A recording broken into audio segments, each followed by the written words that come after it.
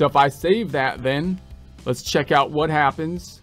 So now we've got more money in the checking account. That's good. Now I go, every time I enter something, I go to my financial statements and just check it out to see what's being built as we go. Run in the report to refresh it.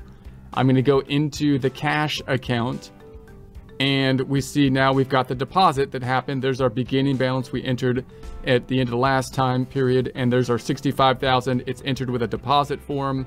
The other side's going to the owner investments. If I go into it, it's not going to take me to the register, but to a deposit form. So that was a quick kind of deposit form entry that's a little bit faster, in my opinion, oftentimes, especially if you're entering multiple deposits at one time for whatever reason.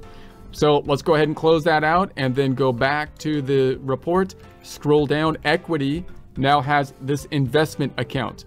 So it's in the investment account in equity, and it's increasing equity because equity represents kind of what's owed to the owner.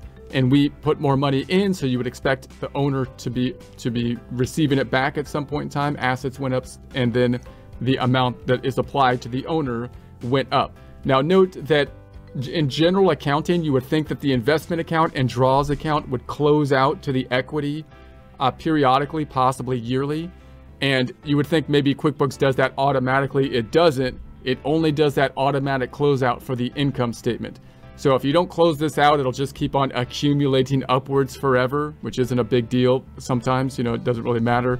But if you're trying to think about how much you invested into the company in a year, and you want that to be represented here, you're gonna have to close it out, make a journal entry at the end of the year to close it out to the owner's equity account in a similar way as net income is closed out automatically by the system.